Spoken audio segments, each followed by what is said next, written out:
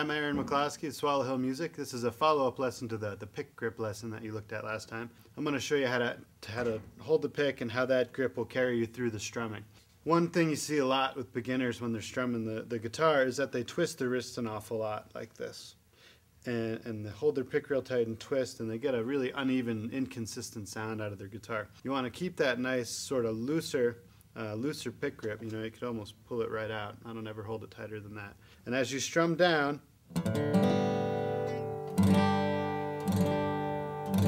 the pick will sort of flex because you're not squeezing it too tight, and sort of get a nice smooth stroke through the strings. And then when you come up, you might tilt your hand back just a little, but you don't want to be doing a lot of wrist twisting. You want the motion to be more or less up or down, up and down.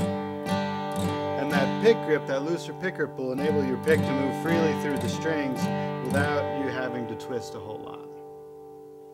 So that's our lesson on how to hold the pick while you're strumming. I'm Aaron McCloskey for Swallow Hill Music.